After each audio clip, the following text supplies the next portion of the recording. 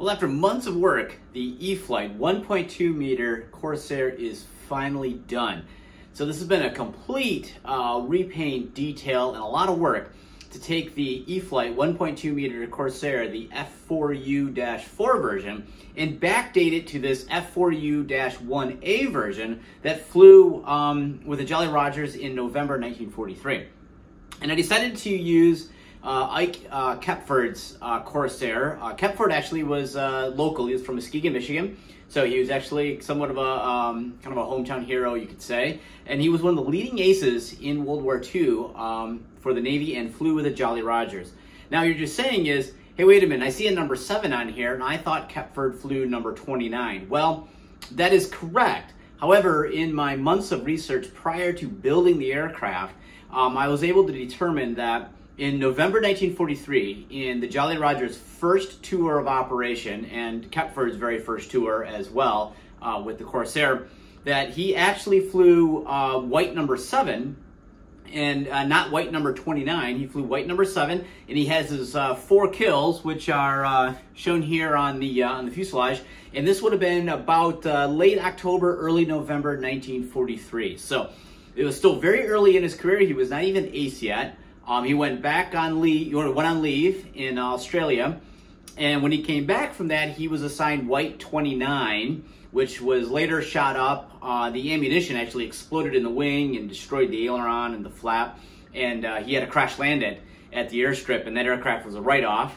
And his replacement aircraft, which was also number 29, is the one that everybody knows. That's the one that all the models are made out of. There's even been some RC models made of that, static models. That's the most famous of Kepford's plane. It's been well photographed, well documented. But in 1943, he flew this particular Corsair here, number 7. So thanks to Callie for helping me out here, because we were able to change my order from number 29 back to number 7 here, so that I could properly represent this aircraft. And from what I found, there's only one picture of Kepford sitting in plane number 7 with his 4 kill markings. And so that's what I use as the basis for my project. And if you remember from the rest of my series, there's quite a bit of effort made to backdate the airframe. There's a lot of differences between the Dash 4 model and the Dash 1A. Dash 4 model was very late war, actually probably even a little after the war. And the 1.2 m Corsair came in a Marine Corps training squadron scheme, and that wasn't going to work for me. I really wanted to backdate this into something different. So I'm going to take a tour around the aircraft and kind of highlight some of the changes that I made.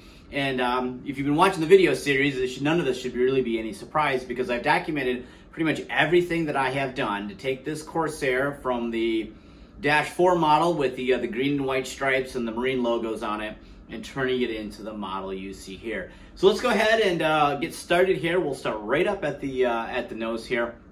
And if you notice, it's got a 3-bladed prop on here rather than the 4-bladed prop that came with the model originally. This is actually a T28 prop, the 1.2 m E-Flite T28 prop that the tips have been rounded down, cut and sanded. I don't know if I'll actually fly on this prop or not. This might just be a static prop. I don't necessarily trust my balancing on this all that much, because I had to do a lot of cutting on it. Plus the blades are a little bit fatter in proportion to the length, so I'm still working on the details of the prop. But at least I have now a 3-bladed prop versus the 4-bladed prop that came with the factory. The 4-blade prop was a little too small of a diameter, and also would not have been correct for the Dash 1A. You have to use a spacer if you use a different prop, because the factory prop has a spacer built into the hub adapter. And so you have to space the prop out a little bit further in order to make that work. I've also detailed the dummy radial engine that sits behind the propeller here. It's been completely painted and weathered. I actually went down to the Kalamazoo Air Zoo Museum and photographed a couple different Corsair motors. They have one in a Corsair, and they have another that's on a stand. And I was able to photograph that and replicate most of that as best I could in here. So it gives it quite a bit more depth in the nose rather than just having a black dummy radial. By painting it, it gives it more depth, gives it something of interest to look at in the nose, and really helps bring that area to life. Moving back down a little bit further, we're going to get into the exhaust area. And the Dash 4 had a set of exhaust stacks located about here underneath the cowl flap, and then had another set down below. I've since taken those out. I removed them completely, which was not easy, so I didn't damage the foam cowl flaps. I pulled them out, and then there was a recess in the fuselage here where the exhaust pipe had exited, and so that's all been filled and then painted over so that it no longer shows that is there. And then underneath, I took some plastic tubing and made the 3 exhaust stack, or 3 exhaust ports for each side. So there's 6 total on here, and they are actually underneath the aircraft, probably about probably like the 5-7 o'clock position on the bottom of the cowl. And then I weathered those and gave them a kind of a rusted metal look, and then did all the exhaust standing underneath. That's one of the signature features of the Dash 1A, was having the exhaust pipes down below. And something I really had a lot of fun putting those in and then weathering it so that from underneath, you get that real nice exhaust streak and everything that goes down on the white paint. The entire aircraft was painted in Tamiya AS series colors. It's the dark blue, the intermediate blue, and the insignia white. I find that it took a lot more cans of paint than I had thought, but the quality of paint and the way it laid down, to me, it looks absolutely wonderful. I'm really, really happy with how the paint quality turned out on this aircraft.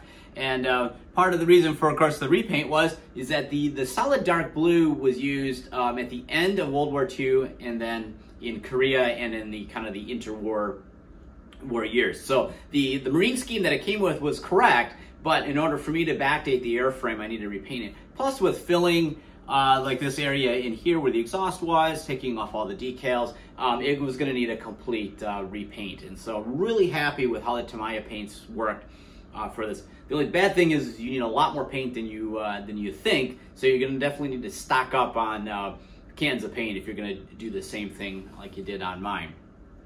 Moving down a little bit further here, we're going to get into the oil cooler area. And for this here, I actually had Callie take a picture of the oil cooler mesh and build me that screen mesh in a decal. And I put that inside the oil cooler inlet. And then there's all the individual turning vanes that I made out of thin plastic, and then I used a pair of tweezers and actually glued each one of those turning vanes into the oil cooler area to kind of give that a little bit more realism, a little bit more depth. Not one of the more fun projects by any means, cutting all those little pieces, and I had a lot of scrap that didn't work out on those. But they're all in there now, and it really adds a level of realism to that area.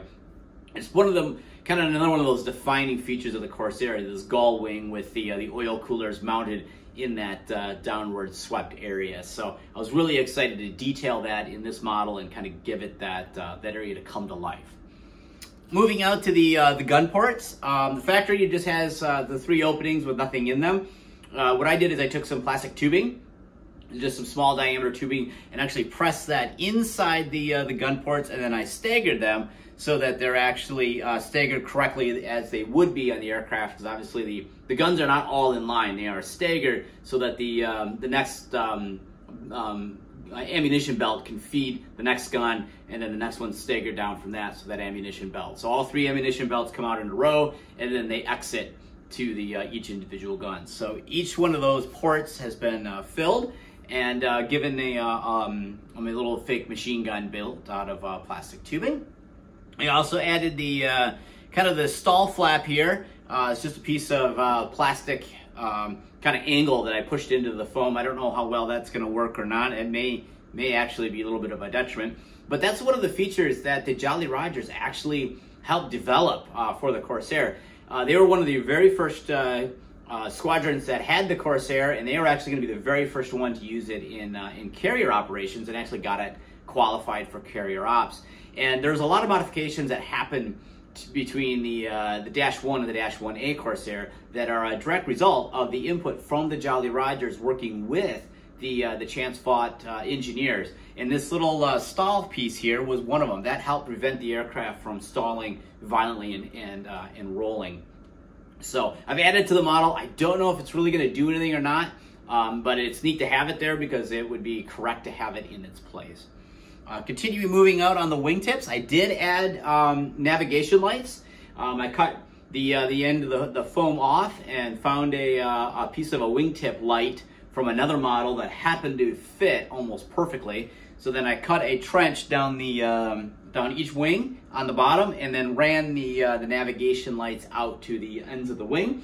That also will help a lot with orientation. And one of the reasons I really want to paint the aircraft was to help give it orientation.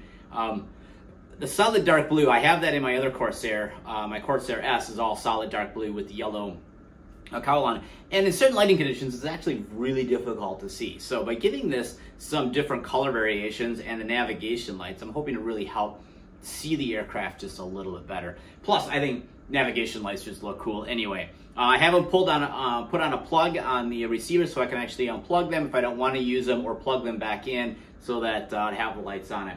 Obviously, in combat conditions, they're not going to be flying around with the navigation lights, so it gave me the option to turn those on or off. Continuing moving around the aircraft here, I get to one of my favorite pieces of this project, and that was the cockpit. This is the very first time that I ever detailed a cockpit to this level. I mean, I've done a little work here and there, a little paint work, but I've never gone through and did the level of detail work I did on this one. So to start with, I took the pilot out and I gave him a more authentic U.S. Navy Pacific uniform. I painted his helmet more of a khaki color. His flight suit is khaki. I added the yellow for the Mae West life preserver, the light tan straps for his parachute, and actually built a set of harnesses for him using masking tape. I also moved the pilot back a little bit. I thought the pilot was a little bit too far forward in the cockpit, so I moved him back.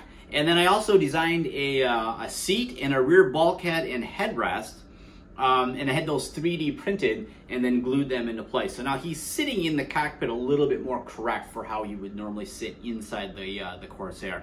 And I tell you, it really adds a level of realism just looking at the pilot figure in here with him painted in more of a U.S. Navy scheme, sitting properly in the cockpit with the headrest, the seat, and the harnesses coming through. I also took that opportunity to detail the dash. I went through and 3D printed and designed up the instrument cluster and put holes in it where all the gauges went, laid down a piece of clear plastic, and then put the set of gauges behind that, sandwiched it all together, glued it into place, and then added a reflector gun sight. I actually made a gun sight with a reflector dome on top of it.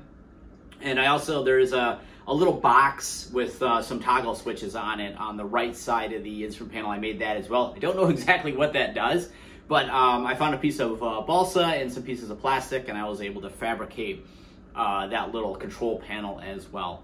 And then part of the reflector gun sight is actually the reflector housing or reflector panel that sits on the up on the windscreen here.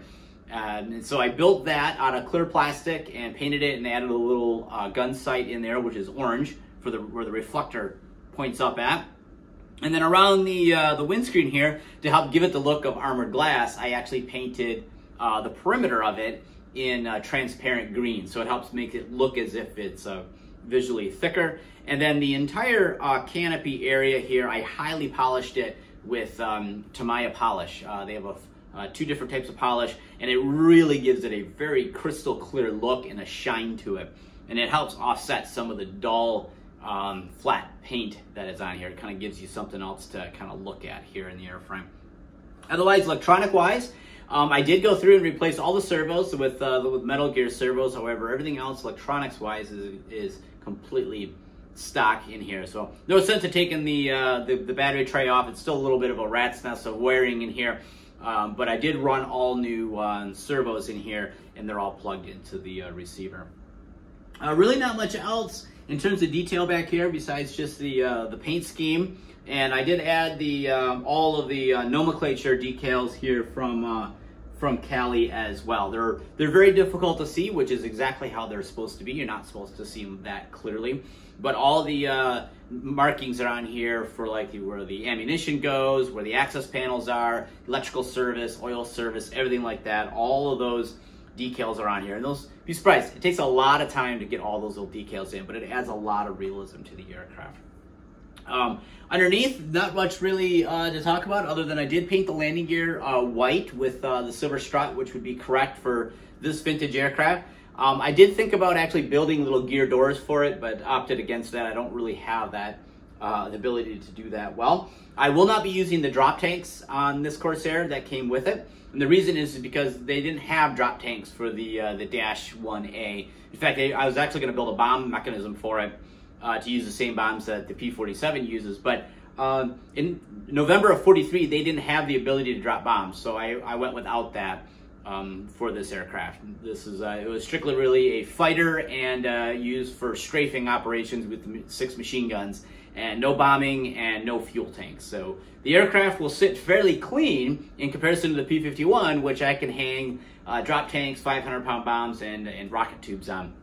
This will be a much cleaner airframe without anything on it. So it's been a very fun project. It took about five months total to complete it, and that's working on it almost every single day to do all the paint work, detail work, the cockpit, everything.